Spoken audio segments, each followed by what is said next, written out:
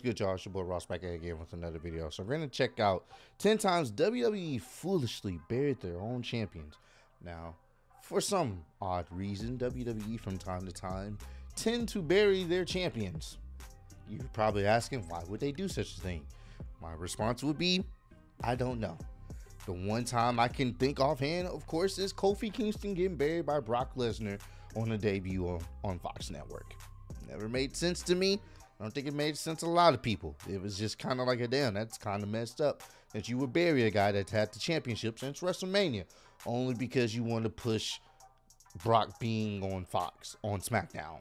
So, screw Kofi, right? So, but we're going to check this out. Appreciate all the love and support.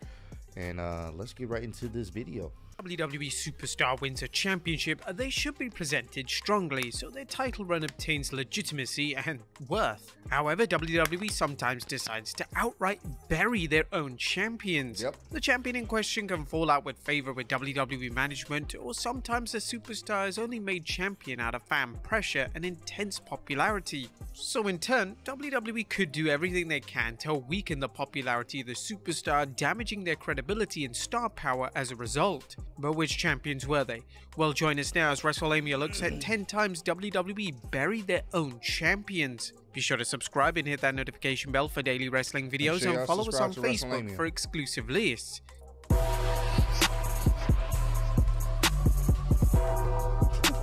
Number 10. Jack Swagger.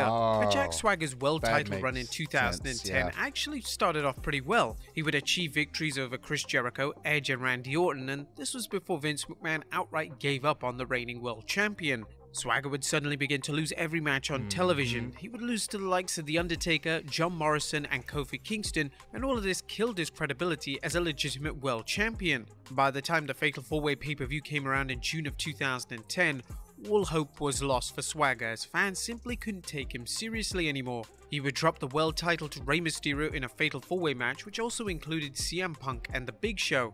It was never made clear why Vince decided to bury Swagger, but some fans believe that Swagger never regained the credibility following his disastrous world title run. Number 9. Kofi Kingston. When WWE booked Kofi Kingston to defend the WWE title against Brock Lesnar on SmackDown's 20th anniversary episode, fans assumed that Lesnar was going to end Kofi's enjoyable title reign. However, they didn't expect Lesnar to completely squash Kofi in just 7 seconds. Fans expected a back-and-forth competitive match with Kofi almost conquering Lesnar, but WWE had other ideas. The squash completely killed Kofi's credibility, and it made fans question the legitimacy of his title reign. WWE even decided to debut Cain Velasquez after Lesnar's victory, meaning Kofi became an immediate afterthought. He was just an afterthought. WWE's presentation of Kofi following the controversial loss was heavily criticized, as Kofi never got a rematch against Lesnar, nor did he seem remotely bothered that his length. And that's the problem.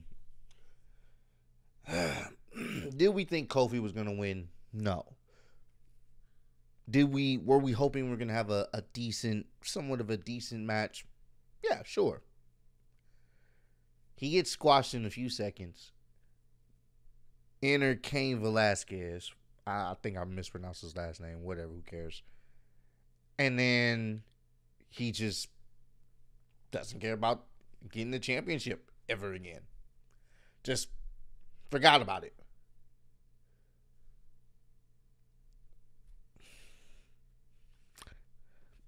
No comment. The title reign had ended in just a matter of seconds. Number 8. CM Punk. The 69-day world title run of CM Punk in 2008 is often forgotten about by many fans. The main reason for this is that it was so unmemorable. Punk's world title run came at a time when John Cena and Batista were still on Raw, and they were both a lot more over than Punk. This meant that Punk's world title run was never a main focus of WWE programming, and he was virtually buried as a world champion. Punk would last a total of 3 pay-per-view events as world champion, the first being Great American Bash, where he and Batista would wrestle to a double DQ. The second win was over JBL at SummerSlam in 10 minutes, and the final most infamous pay-per-view appearance as world champion saw Punk get punted in the skull by Randy Orton at Unforgiven, and he'd be taken out of his planned world title scramble match. The run was a complete flop, and WWE never made any genuine effort to make Punk appear as a legitimate world champion. Number 7. This is true. This is one of the reasons why Punk was having issues with them, because he was the world heavyweight champion, but he didn't feel like the world heavyweight champion because they didn't make him a big deal. They weren't trying to put him at, he wasn't really main eventing. Like, they didn't really, he was like an afterthought to them. 7. Jeff Hardy.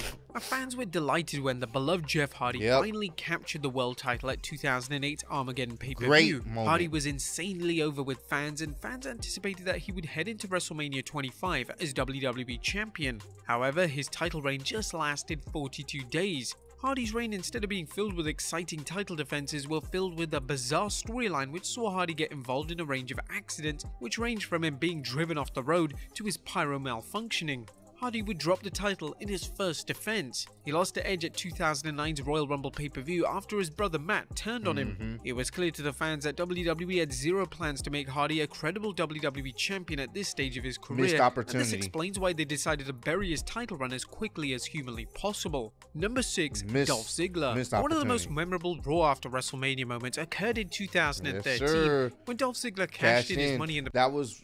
I'm going to be honest with you, I think that was probably one of the loudest pops Dolph Ziggler ever got.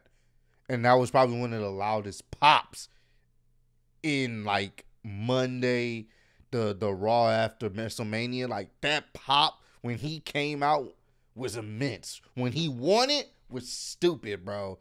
Oh, man. The bank briefcase to win the world title. Well, the issue here was that Vince and WWE never really saw Ziggler as a main event level talent, and his world title run showed this. The week following Ziggler's world title victory, he would lose a non-title match to Jack Swagger on Raw. This was evidence that his world title run was going to be filled with non-title losses, and Ziggler would have to fight for any means of credibility. A few weeks into his title run, Ziggler suffered a serious concussion which put him on the shelf for a month. When Ziggler returned, WWE decided to immediately take the world title off him. Ziggler would drop the world title to Alberto Del Rio at the Payback pay-per-view, and unfortunately he would never receive another run at the very top. And it sucks because Dolph was so talented. We wanted to see him at the top, and they didn't care. They didn't care for Dolph.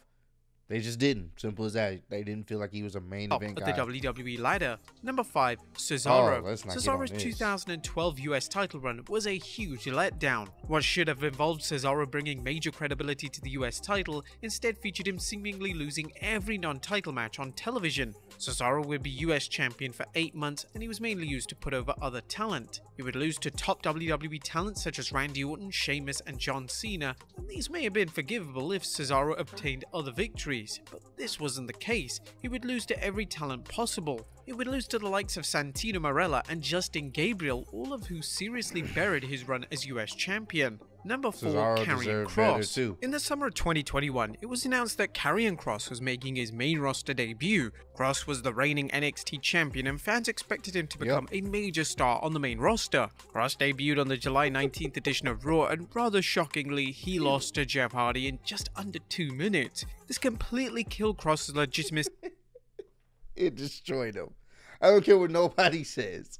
Your debut on the show, the main roster, you're still the NXT champion, and you haven't lost in NXT, and you get to the main roster, you lose to fucking Jeff Hardy, who I love, but you lose to Jeff Hardy, and you lose to Jeff Hardy cheated. He hit a roll up and used the ropes as leverage. You cheated. You still lost your debut match. If you didn't want Jeff to lose, you could have had him face any jobber. But you had him lose. And from there, it was done. He was dead. On NXT, it didn't matter. They're over there chanting Jeff Hardy. It's over. It's done. He couldn't recover from that. Like, you're not a big threat, bro. Jeff Hardy's beating you in 2 minutes. No disrespect to Jeff. Jeff is a legend. But come on now, bro. He's beating you. He beat you in 2 minutes. That shouldn't have been happening. They should have had at least a decent match, and then you could have had Karrion get the win. And it also completely buried the top champion of the popular NXT brand. Kross's presentation would be dramatically changed following the loss, and fan perception of him and his character quickly soured. And of course, that goofy outfit didn't help. In November of 2021, Kross would be released by WWE, which caused a lot of outrage on social media for how WWE completely failed a talented superstar. Number 3, Christian. When Edge retired in 2011, WWE urgently needed a top babyface for the SmackDown brand. Their plan was to crown Christian as the world champion at Extreme Rules, which would cement him as the top babyface on the brand.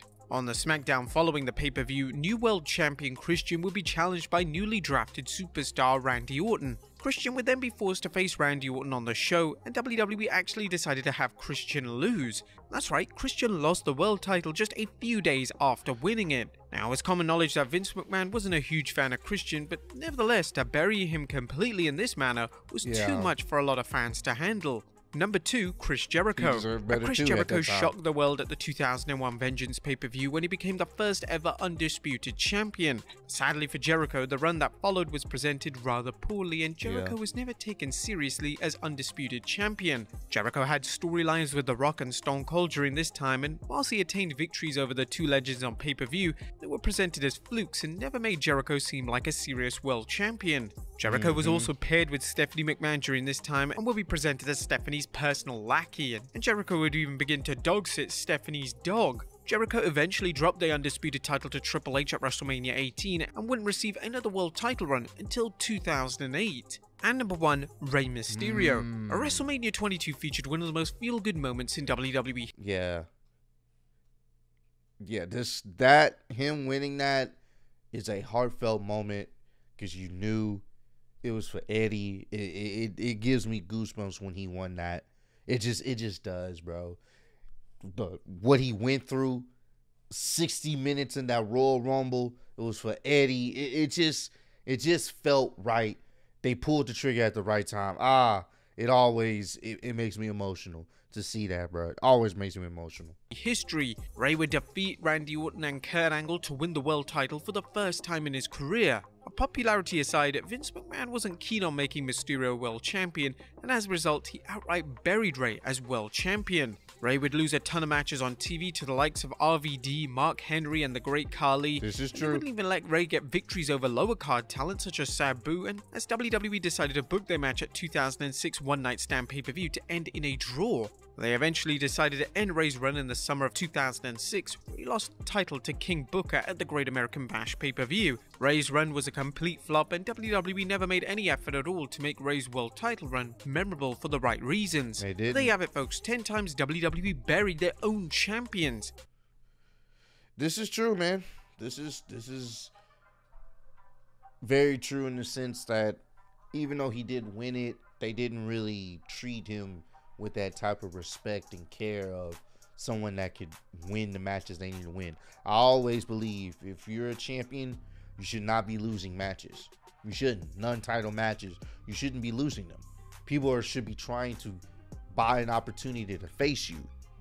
I've never been a fan of that, because if you're losing to that person in a non-title match, how am I supposed to take you seriously on beating them when the title's on the line? Like I never liked that booking. It kind of weakens the champion, and in a lot of these instances, it did. It made the championship for that championship reign not memorable. So, comment down below. Let me know which one do you feel like had the worst, like got buried the worst. In my opinion, I still got to give it to Kofi, because he lost in a few seconds, and then he didn't even try to get his title back. He was an afterthought. As soon as it happened, he went right back to the mid card. Like nothing ever happened. Like he didn't just have one of the best moments in WrestleMania history. Just gone, dead. That definitely is a #1 for me. But appreciate all the love and support. Road to 70K. Appreciate y'all kicking with me. See y'all on the next one. Peace.